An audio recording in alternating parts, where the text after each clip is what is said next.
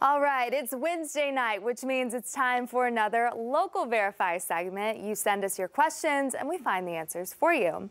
Tonight's question comes from Benny in Van Buren. He noticed that there's a monthly 4.25% tax on his Arkansas-Oklahoma gas bill, and he wants to know why.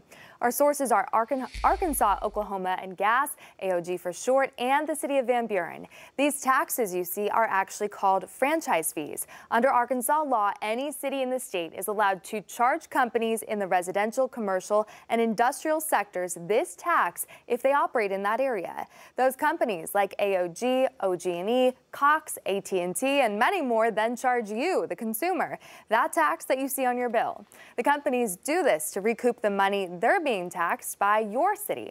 Here's a statement from AOG. They say, quote, Arkansas Oklahoma Gas proudly serves Western Arkansas customers and has for nearly 75 years. In Arkansas, municipalities can pass an ordinance that requires utilities to place a franchise fee on their bill for the use of public right-of-ways. The fee is a pass-through amount from the customer to the municipality that can be used to support the local government's budget, end quote.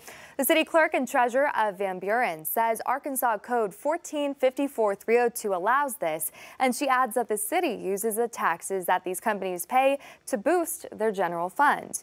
So yes, the tax you see on your utility bills are legitimate, as franchise fees are allowed in any city in the state of Arkansas. If you want to see something in your community verified, we set up an easy way to get in touch with us. It's our text line. All you have to do is text verify to 479-785-5000, and we'll text you right back with a link on how you can get in touch with us.